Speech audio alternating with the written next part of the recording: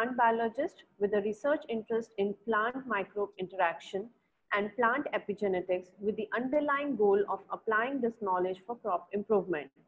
His active research career began with Professor Swapan Kumar Datta's lab, working on a Rice Biotechnology project in the Department of Botany, University of Calcutta.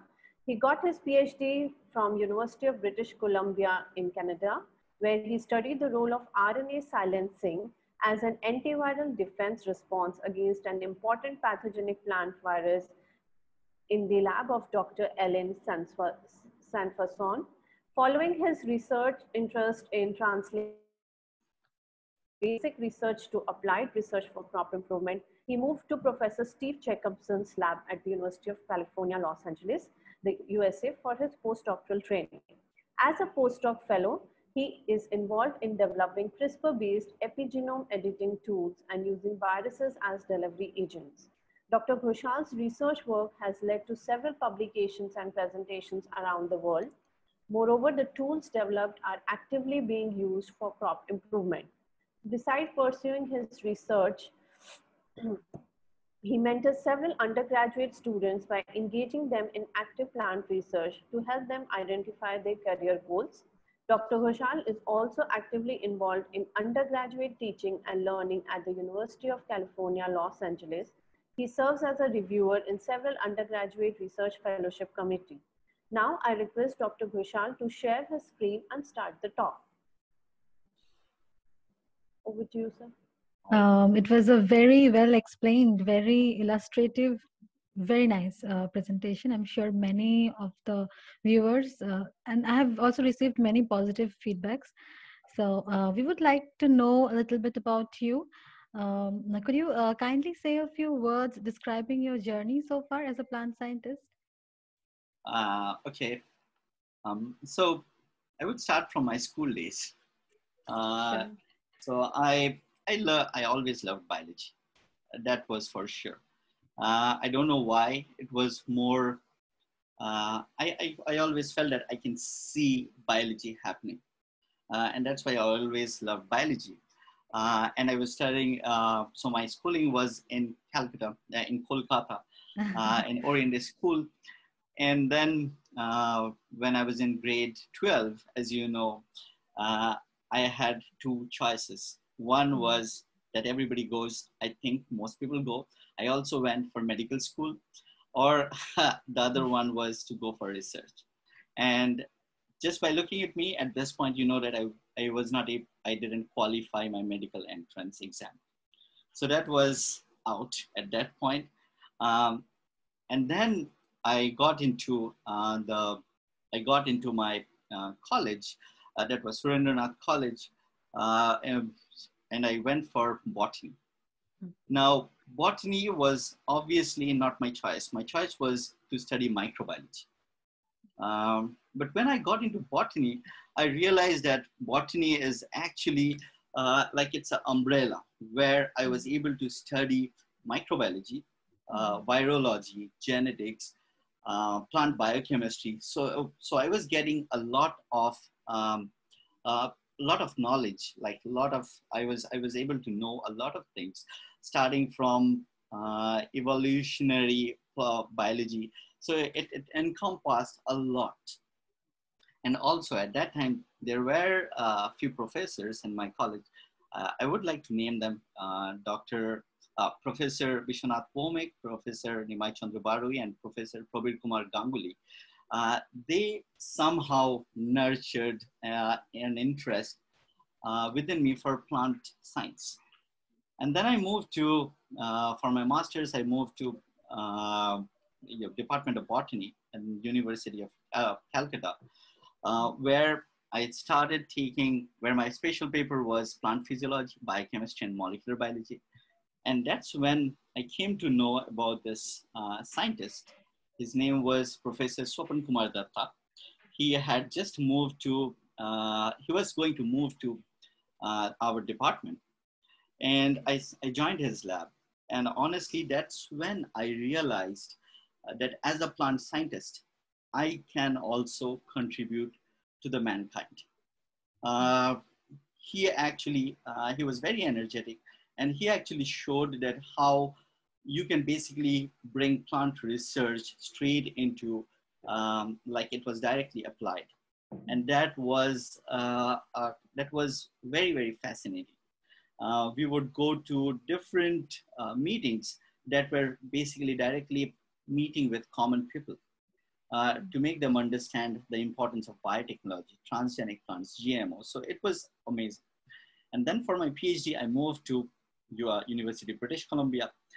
And there, what I learned was that how to do science, how to manage time, how to logically think, how to scientifically write. So that's what I learned, and I nurtured it at University of British Columbia. And Ellen, my supervisor, she helped me grow as a scientist.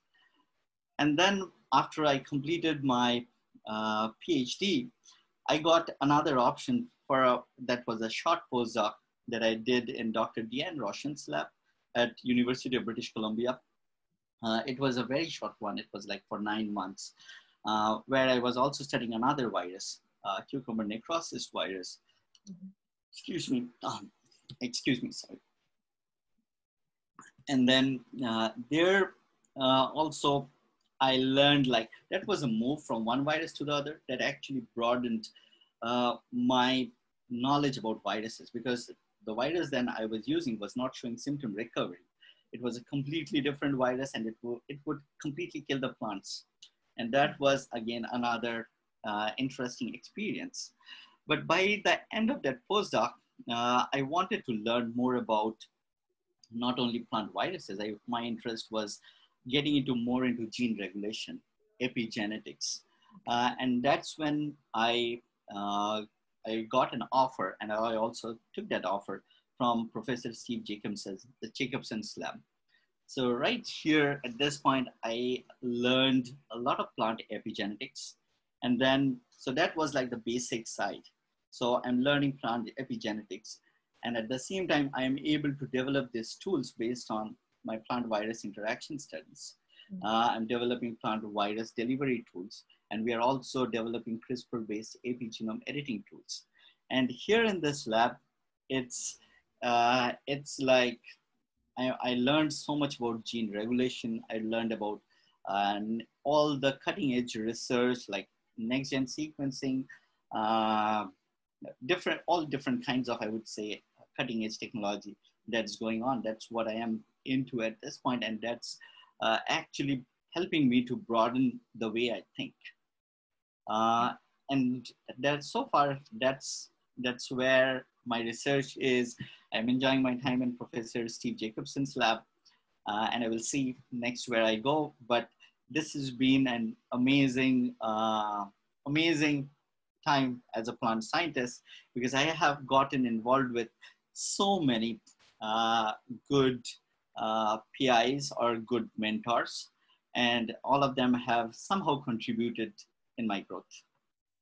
That's great. Okay, my next question is, evolutionary plants and its pathogens are continuously evolving. According to you, which tools and techniques will help us to better understand plant-pathogen interaction? This is actually, again, a good question. I would say the new technologies that are coming out, like next-gen sequencing, CRISPRs for sure. Then I would say metabolomics a little bit. All of this, combining all of this will help us to get a holistic approach.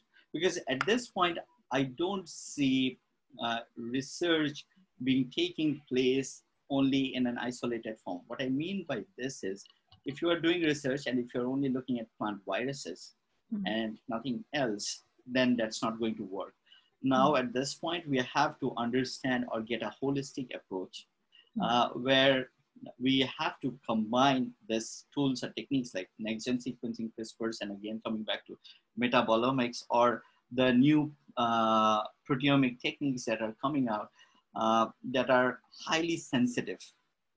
And that will obviously help us understand the plant pathogen interaction. In addition, I'm not sure how much, but I think somehow single cell sequencing will also help a lot Yes. in understanding plant pathogen interaction. Okay. My next question is that with the knowledge of plant pathogen interaction, is it possible to predict and prevent plant diseases in the future? Okay. Uh, so first, let me talk about prediction, that whether we are able to predict or not. I would say yes. How? So we have at this point, we have some amount of knowledge on plant virus interaction. We can obviously use this to generate models by computer simulations and to basically predict future diseases. But also I feel like most of the knowledge that we have is not complete, because you see that we take mostly a biased approach. Most of the time we study plant pathogens, like just calling pathogens, because we always think that either microbes are pathogens, but that is not always the case, right? They are also helpful to the plants. Now, we always take this biased approach where we are looking at a particular agricultural crop and studying a pathogen. But there are a great number of pathogens that are present in the wild, in forest. In forest, you don't get diseased plants. So in a forest, in the wild environment, plants, viruses, or plant or under bacteria, they are all maintaining themselves in an equilibrium.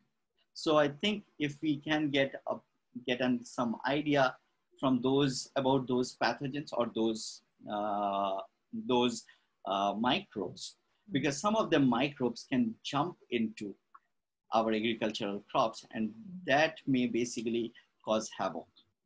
So that's something, if we incorporate that information, and then obviously we will be able to predict.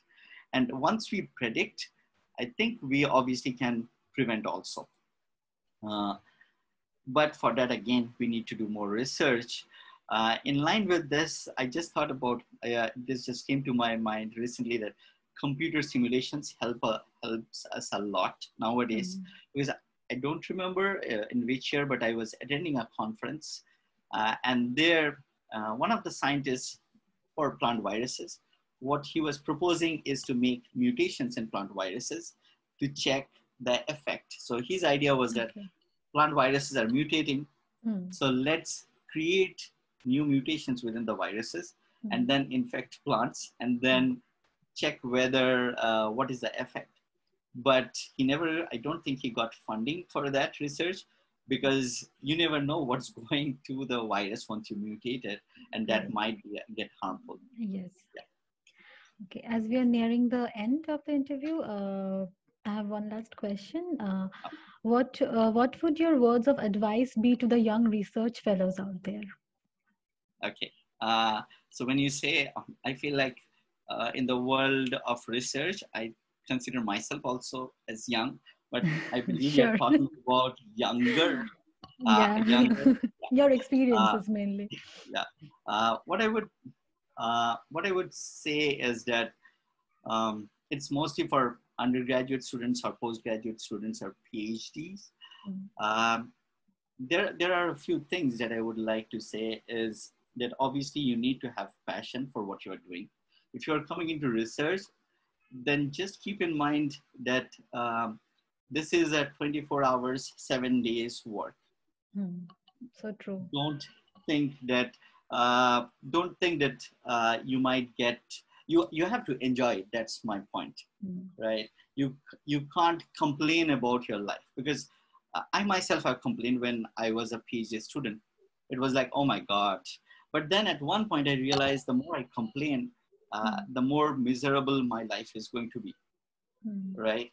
So, and then once I stopped complaining that, oh, my life is not moving forward, and that happens to every PhD student. I can tell you, every PhD student so far I have seen in their 3rd or 4th year, they would sometimes say that I'm going to leave my research. It's not going anywhere. So have passion for it. The next thing is make sure that you understand the science, like what is known and then what is not known. Try to get that differentiated early on in your career. Third, I would add is you obviously need to learn techniques like lab work, but at the same time develop other skills like how to make presentations, how to better manage your time, how to, I want to, I myself don't like multitasking, but sometimes you have to. So how to multitask while not affecting the quality of your work. So you need to develop those kind of soft skills and just enjoy what you're doing. Because as I said in my last slide, I showed that 99% times it is failure. But the one time you're going to get it done, that's like the excitement. And I can tell you that happened to me also. Like I was in my third year of my PhD and my projects were not going anywhere.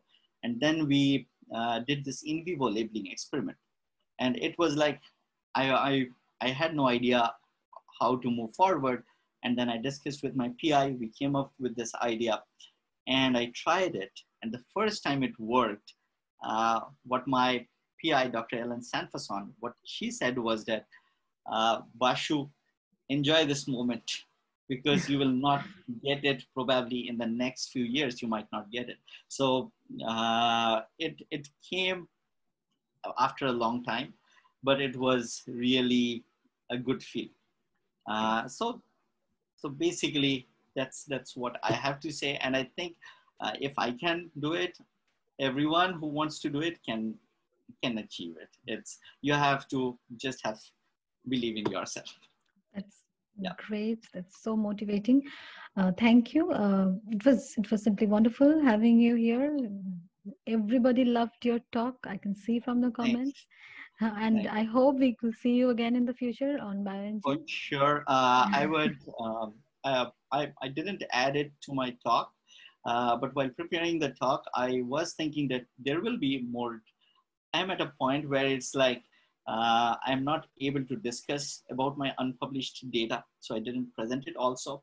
And probably in the next few months, I will have more stuff coming out, and I will obviously would like to present my data again in front of this diverse community. And before leaving, I would like to thank the Bioingene group again. It's again an amazing platform. And to all of you, I must say that this is actually, if I remember right, I moved to Canada in the year 2009, but somehow every time I went back to India, there was either some emergency or I didn't get time. I never presented my work back in India. So this is the first time I am presenting my work to